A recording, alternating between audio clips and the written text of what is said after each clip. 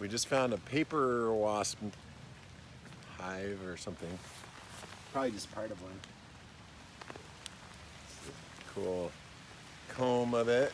So I guess it's not honeycomb because they don't make honey. But you can see the paper wasp. It's cool that there's a different kind of paper on the inside, or at least this layer of it, kind of white. You can see all the spots where the wasps came out, all the little caps. I think that's what's going on. They laid, probably every one of those had a little wasp in it with a little bit of food, or a wasp larva, I guess. And then eventually it grew inside there and popped out. It's cool.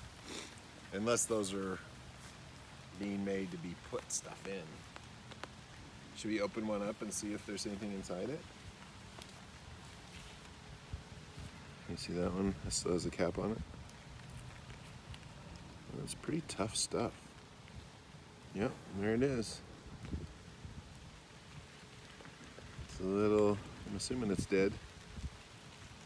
Oop. Out he goes. Let's try another one. Yeah, they're the black ones. That's cool. I don't think it's alive anymore. It probably got too cold. They're probably used to having all of them there, keeping things warm.